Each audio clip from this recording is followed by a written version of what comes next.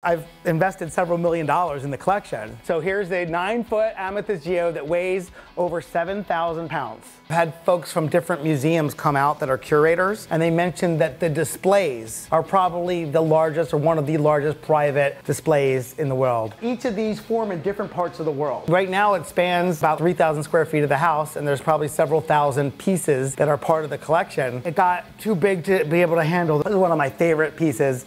This is what's called a calcite formation on top of a piece of amethyst. It's one of the largest ones ever mined, and it looks like a floating island. Seeing that this beauty exists in nature is really inspiring. So I really love it. I love looking at it, appreciating it, just absolute awe of what nature produces. The absolute precision, the seemingly deliberateness or purposefulness about what's being created in nature, but it's happening all over the world. These are 100% natural formations, not modified by humans at all. I really would be eager to meet the person or group that had a bigger display collection than I had. Come on in, let me show you my gem collection.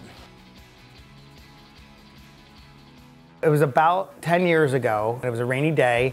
I was desperately trying to find something to do with my kids. So we're driving around and I saw this billboard that said mineral and fossil exhibit. I'm like, all right, we're doing this. So we went, we saw dinosaur bones and crazy rocks and sculptures and the most incredible mix of eclectic, strange people. And my kids are like me, they asked a million questions, and everyone there was so happy and helpful to educate us and inform us about what this was all about. We spent 3 hours there, had a blast, bought a few things from them, put them on my display, and then quickly realized, like, wow, I want to do more. And then that's kind of how it evolved. It got too big to be able to handle. This is a half of an amethyst slab, and the size of each crystal is like a baseball. So the largest piece is up in the den, which weighs about 7,400 pounds, and it's a giant amethyst geode, 9 foot from Brazil. It's sliced in half. When we brought it into the house, I was beyond in over my head because trying to get this in the house was incredibly difficult, and it turns out that it began buckling in the house. So we had to reinforce the house.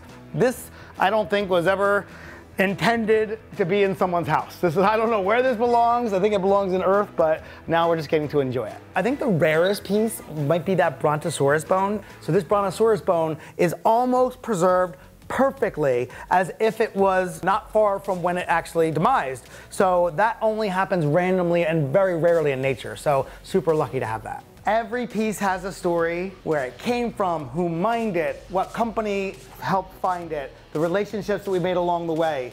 This isn't just about collecting rocks, it's about building relationships with people and enjoying the energy that comes from all this. My favorite piece, Mexican agates. If I were shown them just a few years ago, I would have bet anything that these were not natural. And they are.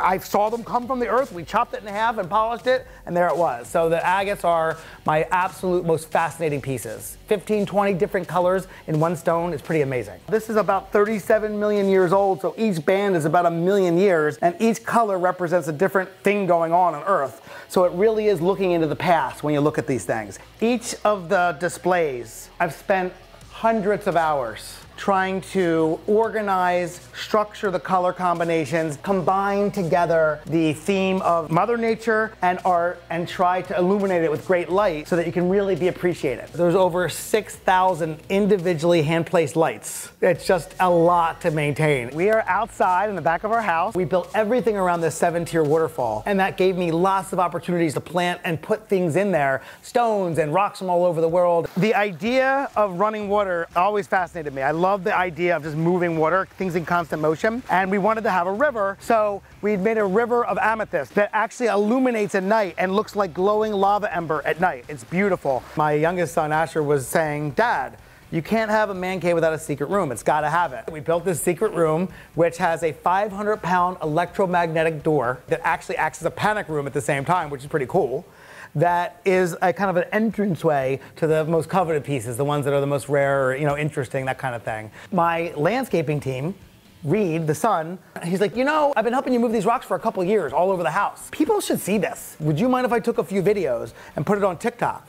And I said to him, what's TikTok? And it turned out within a year, there's like 600,000 people following, and the community of people that are following his videos, people connecting together, kids coming to visit. And this one, I still am kind of mesmerized by it. Disney fans always think of this as some type of frozen castle, but the process that Mother Nature did to create this with the iron oxide and the calcite and the druzy crystal tips, it looks like something that belongs in the Modern Museum of Art, but it was completely made underground over millions of years without the intervention of humans. The idea of me selling this off piecemeal, that is not something I want to do. I hope to have a generation's worth of lifetime purpose with this collection so that this can have maximum positive impact on people.